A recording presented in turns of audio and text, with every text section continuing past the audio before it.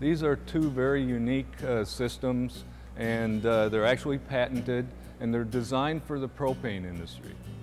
In the 500P, we use the propane as the cooling medium to cool the hydraulic system.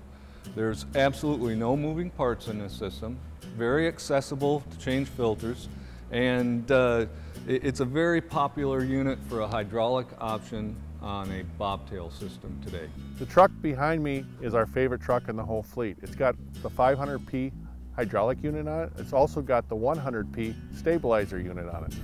So we're drawing heat off the hydraulic unit and the stabilizer, which all adds to the heat that goes back into the tank and keeps that flow smooth and steady throughout the whole delivery. Another advantage of the 500P and the 100P is tank stabilization.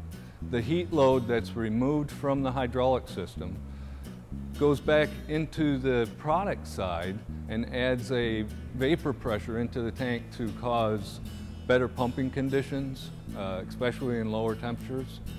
So where the 500P came in, it's really a genius piece of equipment, is that it takes the inefficiencies of both propane and the inefficiencies in a hydraulic pump drive system.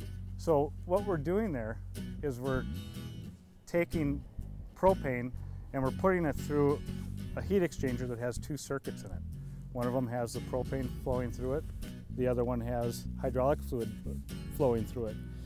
Now the hydraulic fluid has heat in it from going through the system, through the pump, the motor, comes back warm. We take that propane, liquid propane coming off of the pump, and we put those two together through several plates, exchange that heat.